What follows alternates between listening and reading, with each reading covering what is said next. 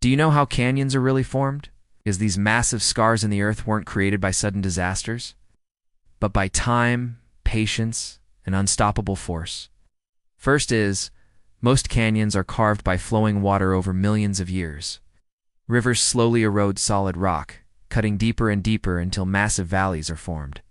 Second is, some canyons are unbelievably deep. The Grand Canyon stretches over 277 miles long and plunges more than a mile deep in certain areas. Third is, canyon walls are like history books made of stone. Their visible rock layers reveal Earth's climate, floods, and geological changes going back hundreds of millions of years.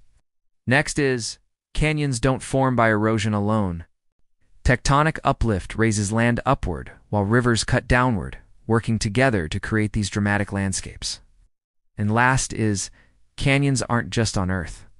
Scientists have discovered massive canyons on Mars, suggesting that liquid water once flowed on the red planet. Canyons may look silent and still, but they're proof that even the slowest forces can reshape an entire world.